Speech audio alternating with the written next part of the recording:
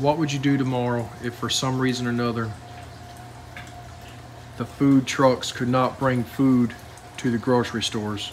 None of it was getting delivered. Something happened, the trucks couldn't run anymore.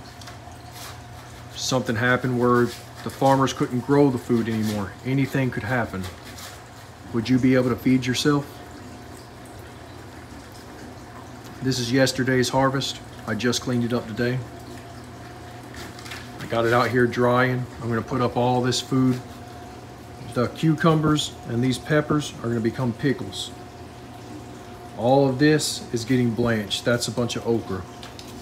Those are some little watermelons. Even got a little piece of squash. Plant a garden so you can feed yourself if the food ever runs out.